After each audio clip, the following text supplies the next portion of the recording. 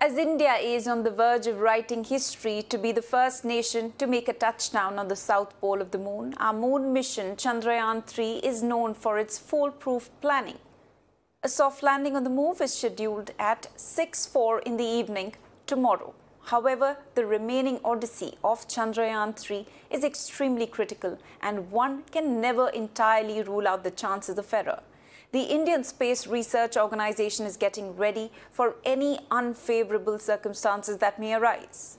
ISRO is continuously monitoring the situation, and a decision on landing will be taken just 2 hours before the scheduled touchdown. Director of ISRO's Space Application Center said that in case of unfavorable conditions, the landing may be postponed to August 27.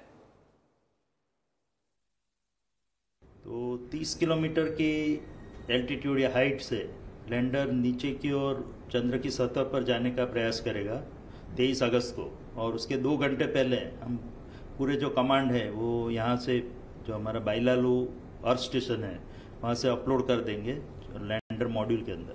और उसके बाद जो lander module की health checking, telemetry और चंद्र में जो स्थिति है उसको सबको ध्यान में रखते हुए लगभग 2 घंटे पहले हम ये निर्णय लेंगे कि उस दिन चंद्र पे उतराण करना ठीक रहेगा कि नहीं रहेगा।